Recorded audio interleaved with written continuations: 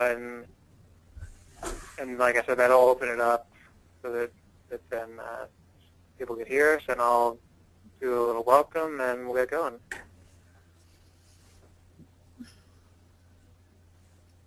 The broadcast is now starting. All attendees are in listen-only mode. Good evening, everyone, and welcome to the October 2012 Polyphonic on Campus webinar. We're really glad to have you here with us, and I'm Steve Daniel from Polyphonic. And we're going to be having a really interesting webinar tonight with Rachel Roberts, Director of the Entrepreneurial Musicianship Program at the New England Conservatory of Music. And Rachel is going to be discussing what's next, educating musicians as entrepreneurs. Tonight's webinar is the second in a series of 3 webinars that we're having this fall. So in addition to tonight's webinar, we have our last one for the fall scheduled for November 19th. And that's going to be titled Classical Music is Dying, or Is It? Dun, dun, dun. So you'll definitely want to check that out. You can read more about that webinar and sign up on our website, polyphonic.org/oncampus. And if you haven't been on the webinar part of our website before, we do have all of our webinars recorded, so you can view previous webinars and share them with your friends and post them on Facebook and Twitter. And we appreciate you helping us get the word out about these. So just a couple of logistics before we begin tonight. Your phone or computer audio is muted by default, just to cut down on background noise. But we absolutely encourage you to ask questions. And so there's 2 ways that you can ask a question. The first way is if you'd actually like to have your audio unmuted and talk with us, ask a question, there's a yellow hand button on your webinar control panel. And if you press that yellow hand button, that will let us know that you'd like to be unmuted, and we'll go ahead and try to do that for you. The other way to ask a question is to simply write a question into the question box. You'll see a little question box on your control panel there for the webinar. And if you type a question in there and send it in, then we'll read it to Rachel and get her answer for you. We'll probably hold questions until the end if you send them in at any time.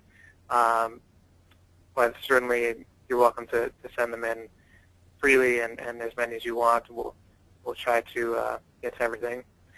So without any further ado, I do want to welcome Rachel Roberts, who we're very excited to have with us. And again, Rachel is the Director of Entrepreneurial Musicianship at the New England Conservatory of Music in Boston. And at this point, I'll turn it to Rachel.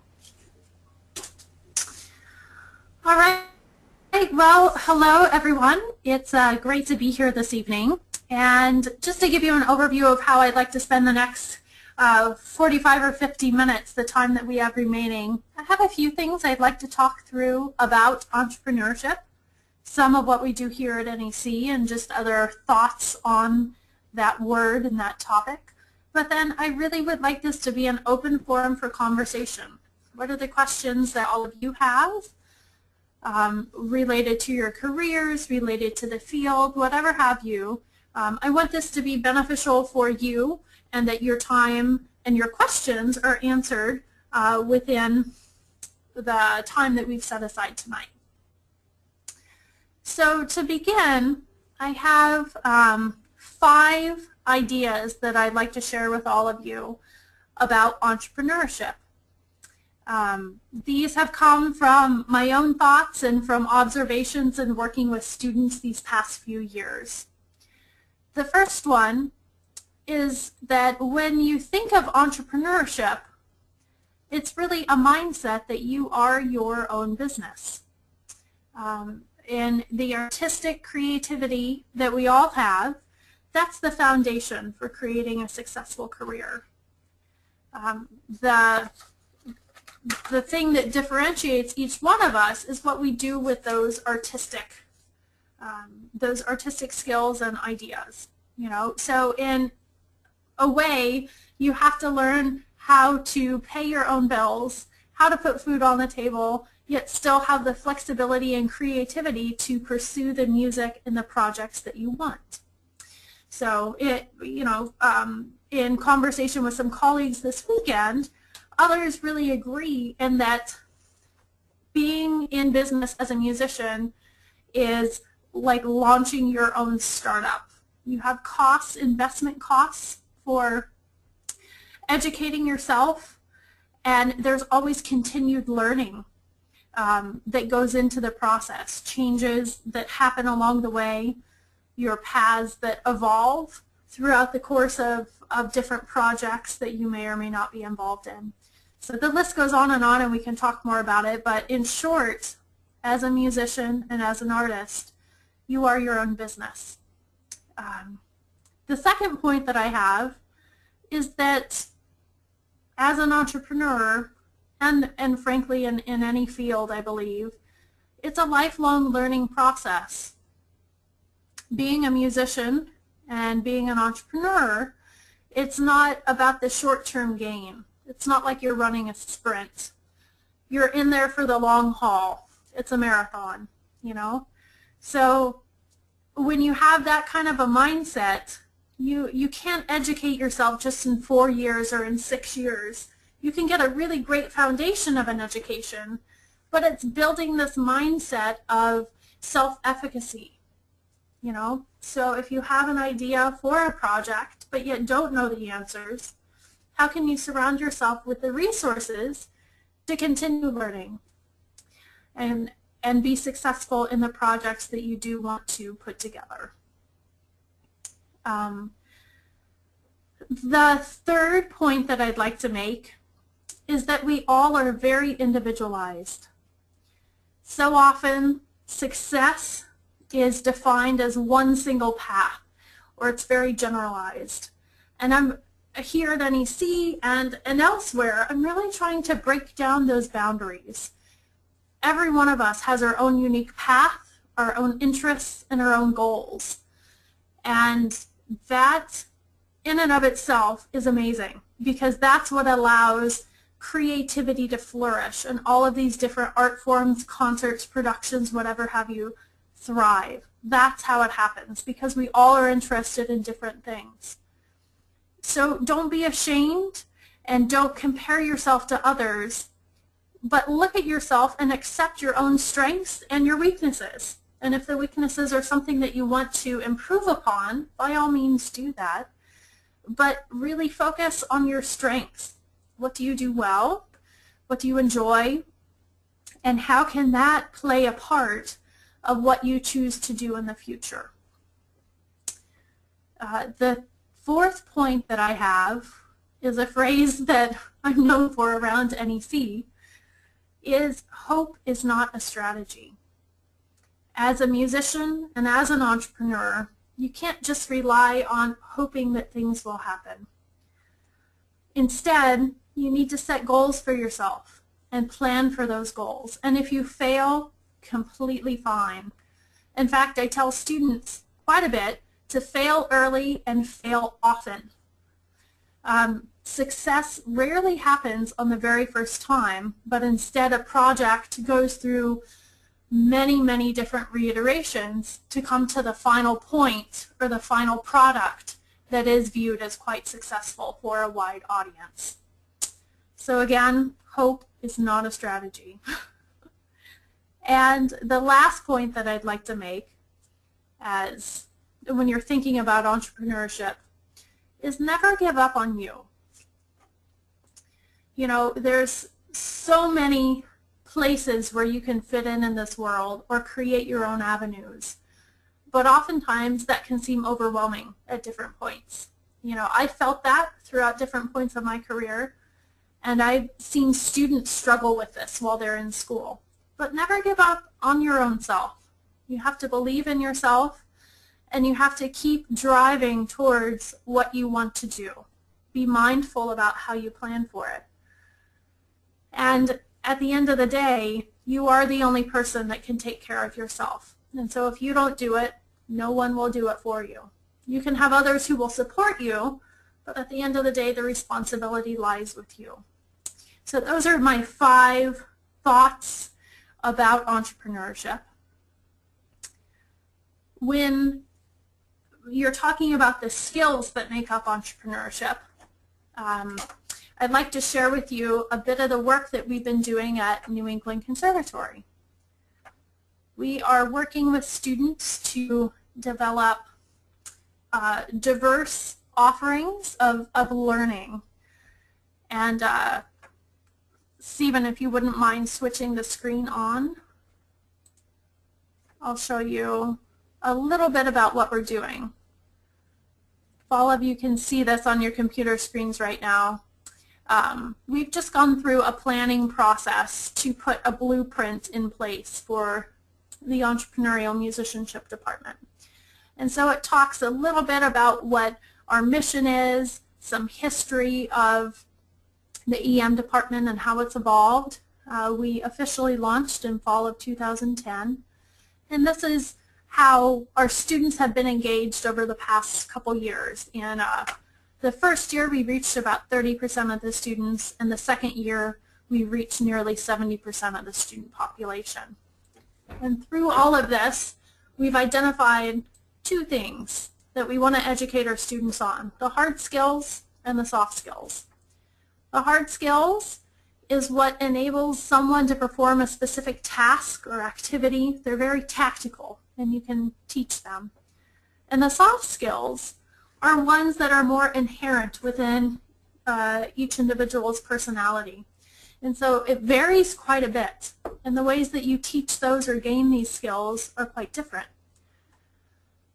What you see right now is this Venn diagram of hard skills and soft skills. And this is how we have chosen to look at entrepreneurship and say this is what we would like to offer our students.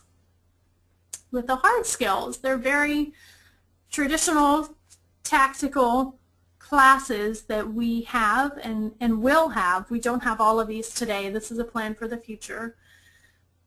But the classes that we hope to have, and some that we do have, addressing legal issues, how to develop a website, what are different methods of financial planning, you know, and etc. If you go over to the right side, these soft skills, these are more of the skills that are inherent within different people's personalities. Some people have really great communication skills, others don't. And the soft skills are a bit harder to teach. It's not that you can't teach them like the hard skills. It just takes a much more nuanced approach based on the individual that you're working with and where they are in the spectrum. What's in the middle is where these hard and the soft skills overlap. And much of the middle part of these hard and soft skills revolves around some kind of a communication focus, whether it's writing, speaking, interviewing, any of the above. It's about communicating who you are and getting someone excited about you or your music. The communications idea is a big idea here at NEC, and this is one of the things that we focus on with all of our students here. We have one required course for all undergraduates, and we have a series of elective courses that are in place and will be in place in the coming few years. But then there's also a great deal of work going on to integrate these skills and concepts that are on your screen in front of you within the curriculum that already exists. Instead of adding on more and more and more to a student's workload, we're trying to slightly refocus the lens, whether it's with the classroom faculty or the performance faculty, for how to integrate these skills into the curriculum that already exists. And the communications piece is the one across the board that we are first able to do.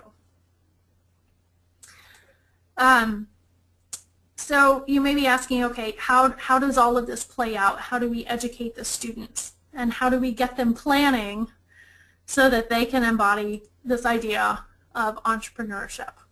Right now I've pulled up our NEC website. And if you have your own time and want to go through here, this gives a great summary of what the EM department is about. You'll see up here it's necmusic.edu/EM. I won't make you spell entrepreneurship. But this gives a sense of who we are. And over here on these drop-down menu, we have an advising component. This gives you a description of our courses, the grants, which I'll come back to this in a moment. We have some internships and fellowships, a few paid opportunities for students, and then resources, other resources and workshops. And we also have a blog if you're interested, reading about who we are and what we do. The biggest overarching theme through everything that we have in the EM department is about experiential learning. Everyone is individualized, everyone is different, so there's no one path that a student will go through that looks exactly the same as someone else. If you go further on through here, this list, I'm sorry, I'm going fast. These are the 4 different focuses that we have for EM: curricular and co-curricular initiatives, our advising component, project-based initiatives, and our professional opportunities. And this gives you a summary of the first 5 years of the EM department. Even though all of this is launched right now here in year 3, there's no single path that a student takes to go through all of this learning. It's incredibly individualized. And all of these different components are access points, entry points for the diverse student body of 750 students at NEC. I'd like to share with you, go back to the grants. This is probably our most visible component of what we do. The grant opportunity is modeled after a professional grant that a student or that a professional would find. And we work with them on the writing, on finances, on timelines, and on articulating their projects. It's once the application is submitted, we then work with the student to make a formal presentation to a committee that's 5 minutes long. We coach them on how to present and how to speak. And then once the grant is awarded, they are paired with 1 or 2 entrepreneurial advisors to work through the project with. And the advisors help to build the different skills that the student may need for the project or that we identify that they could benefit from. It's a highly individualized process. All of the grants that we have awarded are listed over here on the left, including, if you go to the completed projects, this shows all of them, even the ones that are finished, as the title suggests. To date, we have funded 45 student grants in just 2 years, so it's pretty exciting.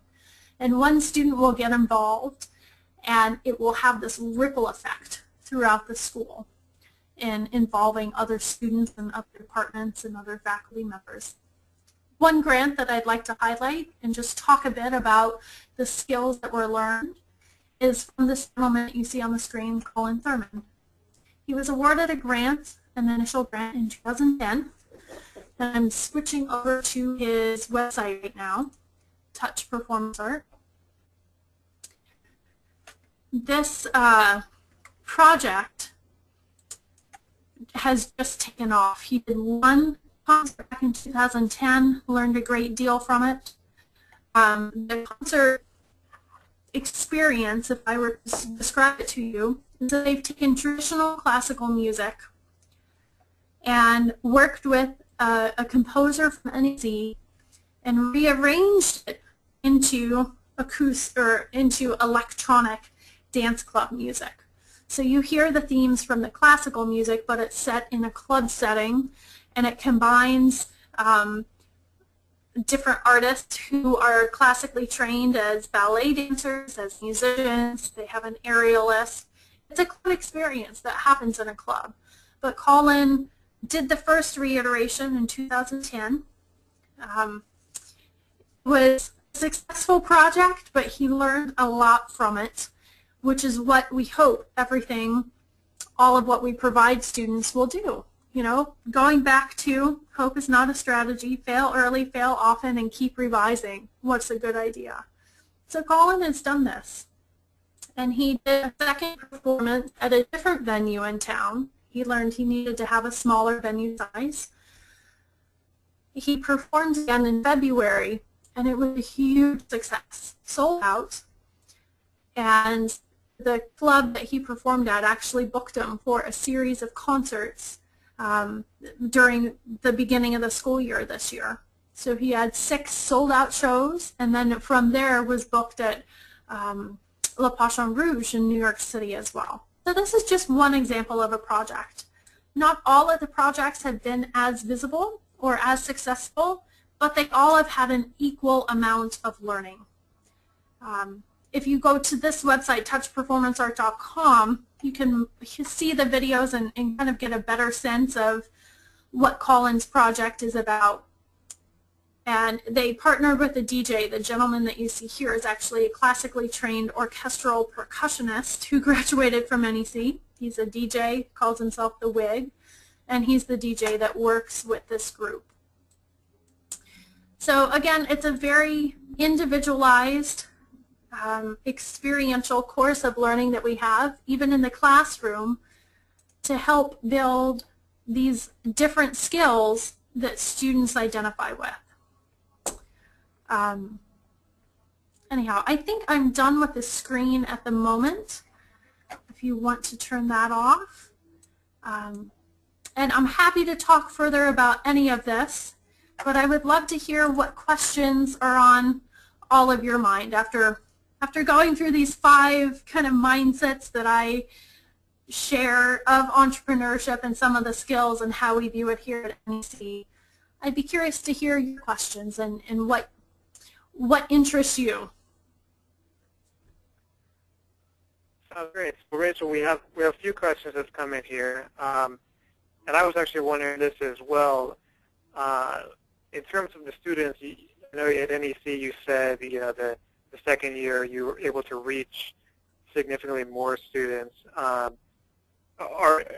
any of those classes or elements of the program required for students, or is it purely if they're interested in it? How does that work? Sure. That's a great question. There is one required component. There's one class that all undergraduates take, and that's been a part of the program since we launched in 2010. The class is required typically of juniors. Sometimes they wait until their senior year to take the course, and it's called the Entrepreneurial Musician. It's an overview of what the mindsets and skills are for entrepreneurship. We work with the students heavily on communication skills and public speaking. We touch on finances, both organizational or project finance, and their own personal finance. And then we have a few weeks on mental and physical health and how to take care of yourself. So that is the only required component. The rest are elective classes, workshops, different sessions, advising sessions, and that growth between 30% to 70% was not of required classes. It was just of student involvement with the offerings that we continue to build and grow here. Does that answer your question? Great. Yeah, absolutely. Yeah. And another question that's sort of related here is, for students, do they get credit for those courses, or how does that work? I know in different programs, it can work different ways. Sure. All of the courses that we have are credit-bearing courses. The internships that we have, a student can register for 0 or 1 credit. And the internships, we have a few different ones. There's ones that are educationally based. There's ones that are arts administration based. And then we launched a new type of internship 2 years ago that combines both the administration side of organizations and pairs it with actual professional rehearsal and performance experience with the organization that we partnered with. So all 3 types of those internships are credit-bearing, a student can register for.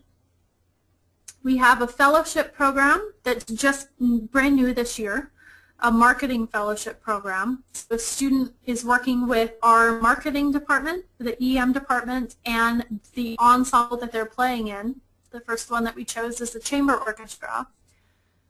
And the student spends some time working with us for the entire year and being a part of developing marketing strategies in both the development and the implementation of it.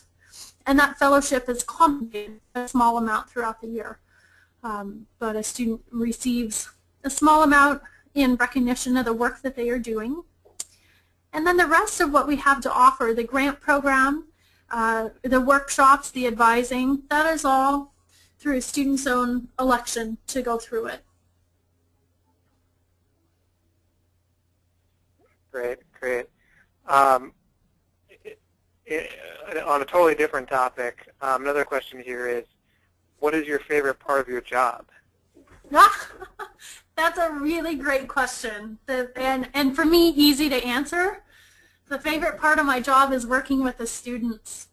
They are so creative and so inspiring, and even when they come in with different challenges, it's really fun to sit down with them and figure out a plan to work through them and to come out stronger on the other end. So it's incredibly inspiring to work with students every day. And I'll have to say, it gets kind of quiet during the summer when they aren't around. I'm ready for them to come back. So I do also enjoy working with the faculty and being creative and finding ways to integrate this idea of entrepreneurship within what already exists. They have been a tremendous support and quite enthusiastic in many different ways. So it's a fun place to be at NEC, incredibly creative right now. There's a lot going on.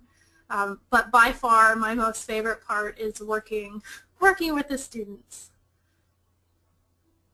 Great, great.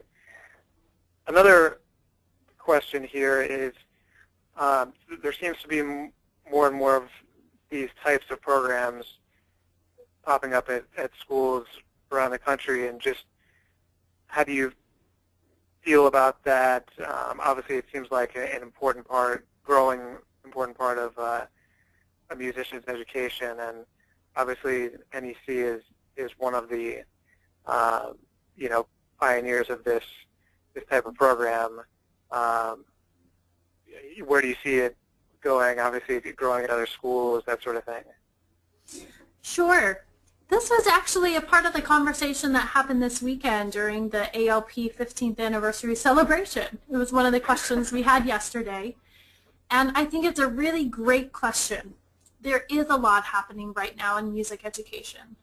And it's exciting to see programs popping up everywhere, whether it's a full department or whether it's courses or advising, projects, grants, you name it. It's fantastic that it's happening.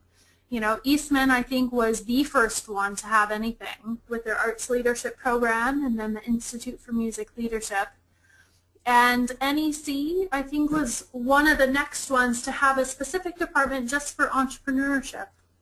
We began in fall of 2010, but Juilliard has just launched something. I know Oberlin has a grant program. Manhattan School of Music also has a program, an entrepreneurship program. I believe it's in its second year now. And there's a tremendous, let's see, I think Curtis is also doing something with 8th Blackbird that has just begun this year in the vein of entrepreneurship. There's a tremendous amount happening, and I think that is just fantastic. This type of education, these types of discussions, frankly, should be happening more and more and more as a vital part of an education.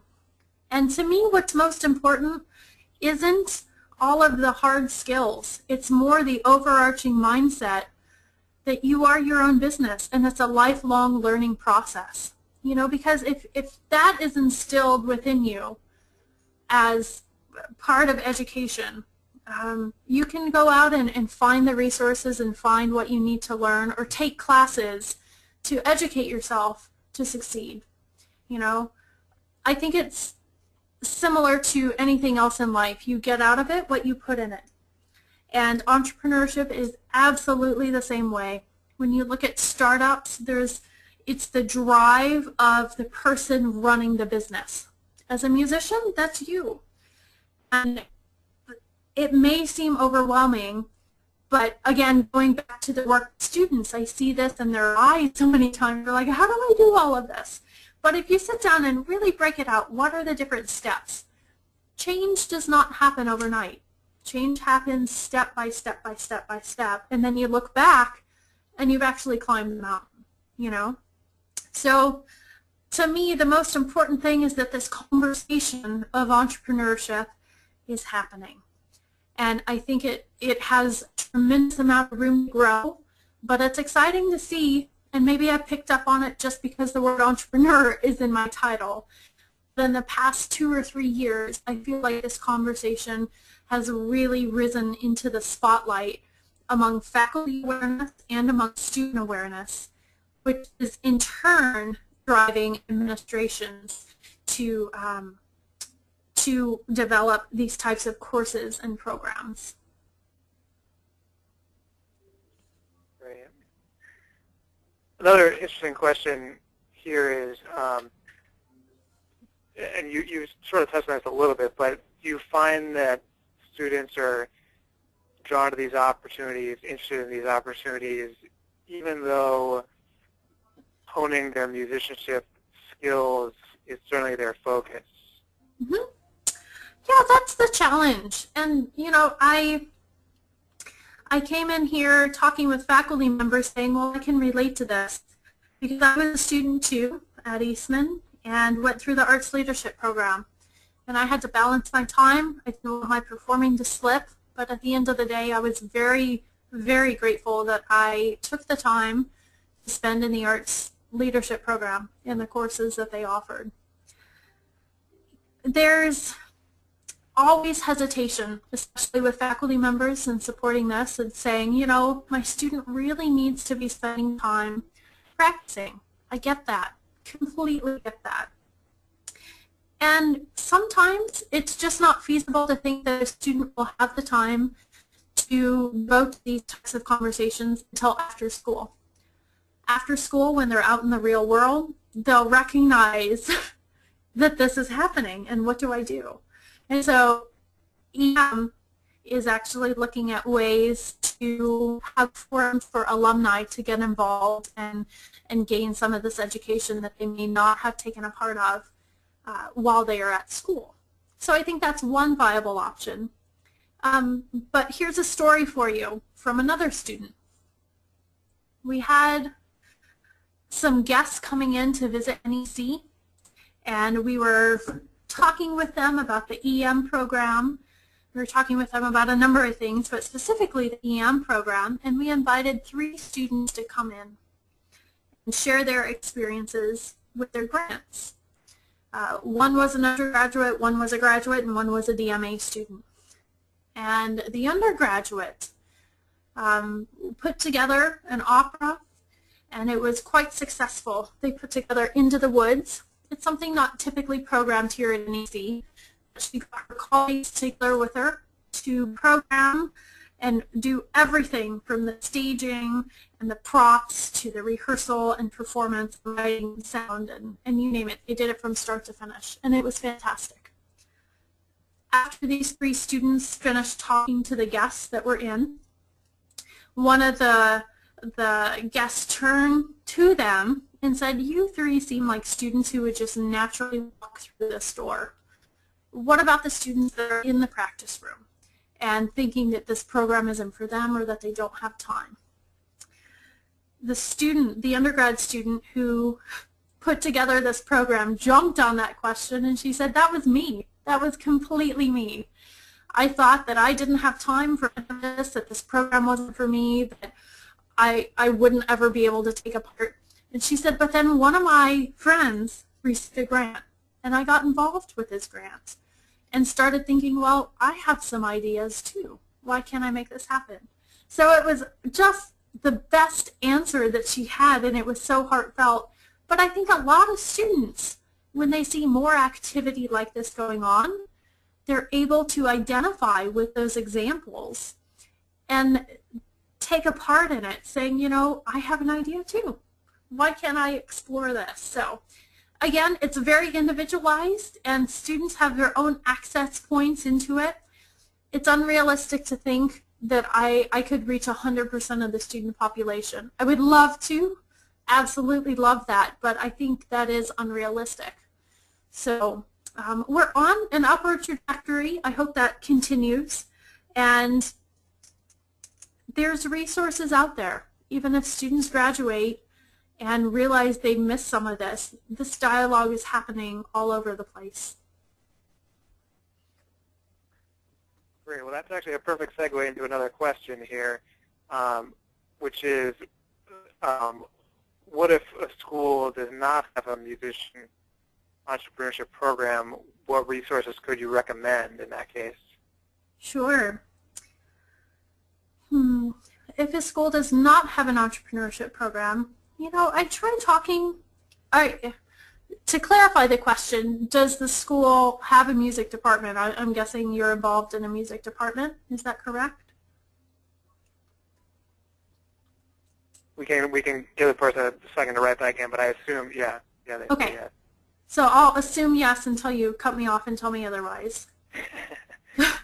You know, what I would encourage you to do is take a look at some of the faculty members that are teaching and see what kind of projects they are involved in. You know, do they have their own performance series? Do they have some kind of community outreach program? Are they touring? Are they traveling? Do they have entrepreneurial projects that they are involved in? And I'm certain there's at least one. Probably more, but I'm certain there's at least one. And pull them aside and have a side conversation. Say, how did you get into this? What does it mean to you? That would be one option, is to build individual relationships, try to get some kind of ongoing dialogue. A second option that I would recommend is to look into the organization called Arts Enterprise. It was started at University of Michigan by some students, and they pair with I believe students in the business school as well, to have conversations and make projects happen relating to art and culture and business. It's a really great organization.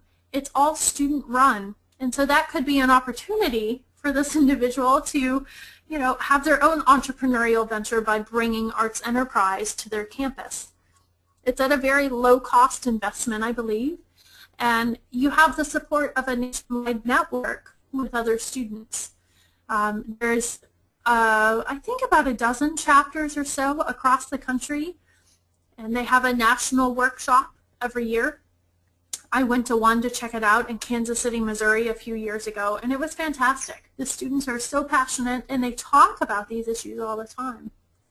So that would be my second option. My third recommendation would be if you're at a school who has, or that has different departments outside of music, in finance or business, journalism, law, take a look at their course offerings. This idea of entrepreneurship is spreading and is appearing in all different types of careers that are out there. Everyone is kind of going through a change right now, somewhat spurred by the economy. But a lot of these different fields also have similar discussions. I found some of the most beneficial learning since being at NEC and developing this program has been talking with those other disciplines to see how they're addressing it, what those topics of conversations are, and how they are reaching their students. So even if there's not a specific department where you're at for entrepreneurship, I think there's ways to tap into this conversation nationally with different faculty members from different places, you know. And if nothing else, email me. I'd be happy to have a conversation with you and see what we could do. Sounds great. Another question here is related to the grant program, the DEM office that you were talking about earlier. Mm-hmm. It says, how do you identify the mentors for the grant program? Sure, that's a great question. We have a base of just over 150 entrepreneurial advisors. And the advisors are matched with students in the grant program, as well as students who go through the course that's required as an undergraduate. The advisors are from our own networks, people who we have identified or come across who are really excellent in their field. We have NEC staff members, NEC faculty, NEC alumni, but then we also have other professionals in the field. Some are in the music field, some are in other fields, but they all have an affinity for music, a passion for what we're doing here, and I'd say probably 75% of that group we have cultivated ourselves. And through different conversations or contacts, we've asked if they would be willing to mentor a student or have a conversation or two with them. And I'd say about 25% of that group have volunteered themselves. They've heard about the program and said, wow, what can I do to help? How can I be involved? So it's been a really nice mix, and we have quite a diverse group. We are always looking to grow that base of the network that we have to diversify what the backgrounds are that people can speak to, just so we can have a broader selection for students to choose from and make some networking and connections with. Excellent. Sort of a related question, although I think this is more directly for you, is what professional networks do you connect with to stay current on these issues? Yeah, that's huge. There's no one source of where to go. But that said, there are some places that I really check frequently. One great resource is called Arts Journal. And it's a daily publication that is emailed to you that collates all the big ideas and articles that are in the news within the past 24 hours. It is a fantastic resource, and it brings to my attention a lot of the articles that are trending that may relate to the different ideas that we're discussing. And again, that name is Arts Journal. If you type that into Google, it will come up immediately and you'll find it. Another resource, my background is in orchestras, and that's where I worked until I came here at NEC. So another resource that I would offer is the League of American Orchestras. They also have a newsletter. I think it's emailed once a week, and you can sign on if you're a member, which if you're a student, it's a very low-cost way to access information in the field. The League of American Orchestras has a national conference every year. They discuss these types of ideas and issues, especially the ones that are facing organizations right now in the arts. I'd also encourage you to look at other trade organizations. Opera America, Chorus America. I'm not as familiar with what they have, but I know it's the same type of networking and resource as the League of American Orchestras. And the last part of what I would offer is trying to keep connections alive. Networking is huge, absolutely huge. That's probably the #1 thing. That's how I've gotten every job that I've had in my career is through networking. It's not just the mission of a resume and cover letter and saying, yes, I'd like this job. It's through some kind of a personal connection. And I think the same is true for how I stay engaged with all of these conversations. It's through people that I've met, people that I've worked with, those who I've come across in one forum or another. And it's not that I have to talk with them every week or every month, but to stay in some kind of regular communication, or especially when there's a fascinating article that came out, something in the news, maybe send them a quick note and say, hey, do you have time for coffee? Or can I call you? I really have this question and want to get your opinion on it. You know, there's a lot happening in the industry. It's hard to stay on top of it all, but if you can connect into a few different channels that are really reliable resources and have your own network at the same time, I think you'll develop a really well-rounded perspective of what's going on.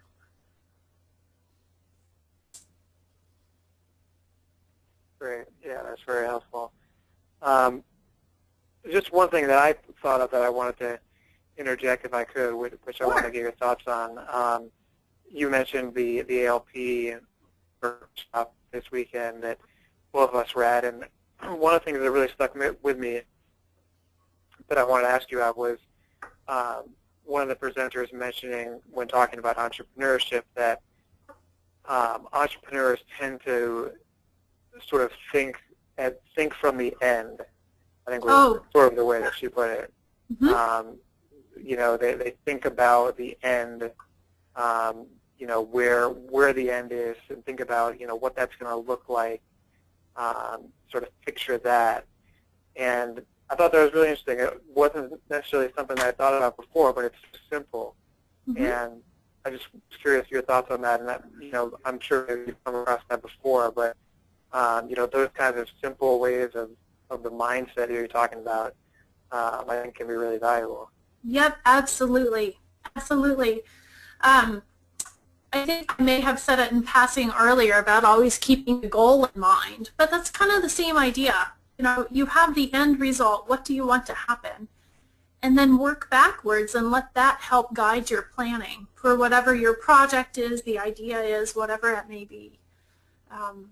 I just nodded and smiled when Melissa said that this weekend. I thought, yes, that's exactly it. You know, you have to know what the end is and plan for that. And as you plan, you kind of work backwards to get the steps in order. It's absolutely true. Yeah, yeah, great. And one other resource, polyphonic.org. That has really great articles and commentary from other leaders in the field, young voices, more distinguished older voices as well. It's really a great resource to hear about what's going on in the industry and what people's views are of it. So that's, I can't believe that wasn't the first thing that I said, but it's really a great resource. We appreciate that. And yeah, to add to that, I mean, we launched a new site just within the last couple of months, and so it is, you know, very easy to find things, and you can search our website for, you know, anything music and orchestral related, and you'll probably find an article or two on it. So we hope that it's a beneficial resource for you. So moving on, a few more questions here. Sure. This one is related to, I guess, EM curriculum in a way. It says, do you have any new courses, programs, or workshops that you're hoping to add in the future? Sure. I just had 2 courses approved to be launched this spring that I'm really excited about. One is a marketing class, Marketing 101. And I've gotten the CEO of a local marketing company to teach it, founder and CEO of Holland Marketing. And Chris, the CEO, is teaching the course. He's the one who, I believe, did the marketing for Zipcars. So that gives you some sense. And it's a Boston-based company. He's so excited to work with musicians, and I just think it's a really awesome match. So that's a new course that will be coming up. There's also another course of music and law, music copyright law, that will be starting in January. The founder of IMSLP, that website, is actually an NEC alum. He was a composition major and started that website in his, quote, spare time as an undergraduate major. And he was encountering legal issues and being threatened to be sued as a student for starting this website. He believed that he was absolutely in the green, not doing anything wrong. So after he graduated, he went to Harvard Law School and got a law degree. And this past May, just graduated, just took the bar exam, and is practicing music and entertainment law over in Cambridge. So he's the one teaching that class. I'm so excited about. Those will be really great offerings for students. Then I'm proposing a few more classes for next fall. Next on the docket will be a communications class, really focusing on skills needed for effective communications. And the other class that I'd like to propose is some kind of a DIY class. If you have an ensemble, if you have a project, how do you put it together as a DIY project and make it successful? So those are kind of the next 4 upcoming ones. I'll probably, I haven't looked beyond next fall, but I have 2 more. I have a bunch more, but I need to narrow it down to 2 more next spring as well. So that's a series of rotating classes up and offered for students. Sounds wonderful. We probably have time for one more question, so I'm going to give you save the hard for last. Okay. This is a great question here, and it says, how do you balance the need to make a living and the desire to create or build something from the ground up that may not be lucrative in the early stages? Yep, that's a very real question. I think anyone that embarks on a music career needs to understand it's not easy, but it is doable. And this is where the idea of the entrepreneur comes in. You know, as an entrepreneur, if you study business entrepreneurship, it's all about the startup. And to me, the question that was just asked is about the startup. When people start up companies, oftentimes they're working another job. They're doing something else so they can pay the bills until they're at that tipping point where it switches and they can focus solely on the business that they have in front of them. And sometimes it happens in a short order. Other times it happens years, you know. Nothing's ever predictable. And sometimes the best laid plans do not work at all. And so you have plan B and plan C and plan D.